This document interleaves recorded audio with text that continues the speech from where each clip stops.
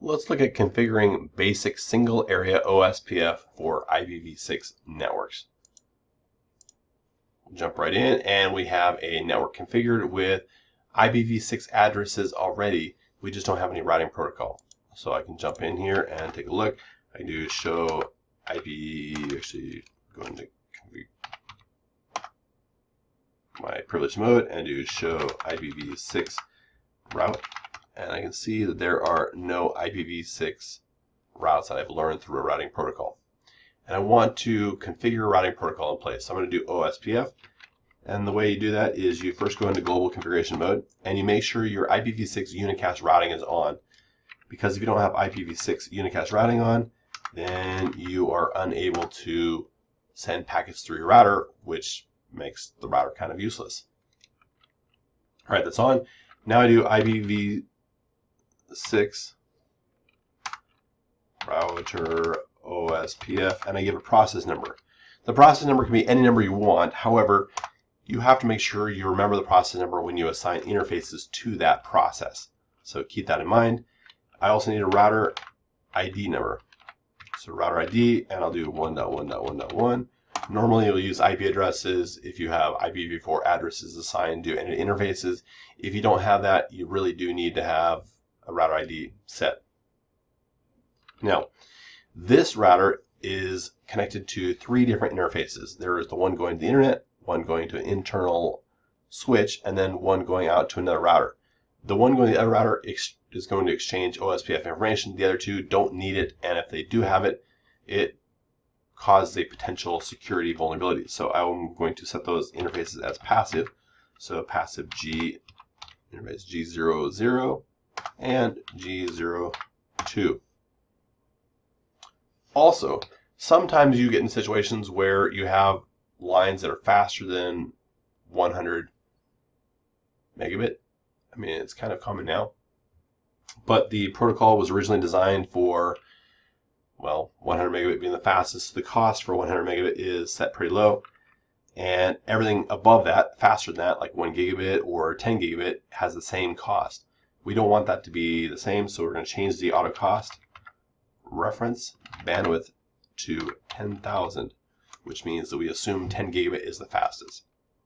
We want to make sure we do that for all of our routers. Okay. At this point, the routing protocol is up and running, but there are no interfaces connected to that protocol. So I'm going to go into the interfaces, G0/0, and I'm going to assign them to, no, assign them to the right protocol. So I do IPv6 OSPF. I pick my process number, which is 10, and then area 0. So you want everything to be in area 0. All right. Now, once this is taken care of, you are ready to enable the interface. IPv6 enable. Not really sure why you need that. It seems like it should work just fine, but sometimes it doesn't really work without that. So we do it for all of our interfaces. And now it's ready to go. So I jump over to my next router over here, and I configure it as well. So this router has 2 interfaces, G00 and 01.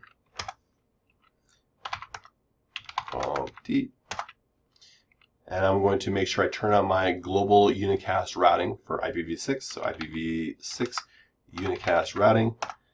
This makes it so I can pass it through once again. IPv6 router OSPF. And I do my process number. And once I have this in here, I need to make sure I have a router ID. It doesn't have to be the same process number, but it has to be a different router ID. So router ID, and I'll do 2.2.2.2. Now I need to once again make sure I have that same reference bandwidth thing. So I do auto cost reference bandwidth 10,000. So they are consistent. And also you can see that the G0/1 goes to my LAN, and I don't really want my OSPF going down there. So I'll do passive interface G0/1. Ideally, you'd also turn off or make all the other interfaces that are not on or not connected also passive. So if you have any serials, you want to make them passive, anything else, make them passive, just in case you later activate them. Now I'm going to go in and activate my interfaces. So I do int g0/0. I need to make sure I assign it to the correct OSPF, IPv6 OSPF process number and area 0. And I do IPv6 enable as well. Just try to make sure that things work. Now I also want to do the other interface. So I can do 0.1, and I put that in area 0 as well, and I make sure I enable that one as well. I can exit out. At this point, you can see that I've already formed a relationship, and I went from my loading state all the way to the full state, and so I'm good. So I type in my show IPv6 route, and I can see all the routes that I have learned through OSPF, as well as the other routes. You can see them right here. You can see I've learned about both those routes, and I am ready to go. And this is how you configure basic single area OSPF for IPv6 networks.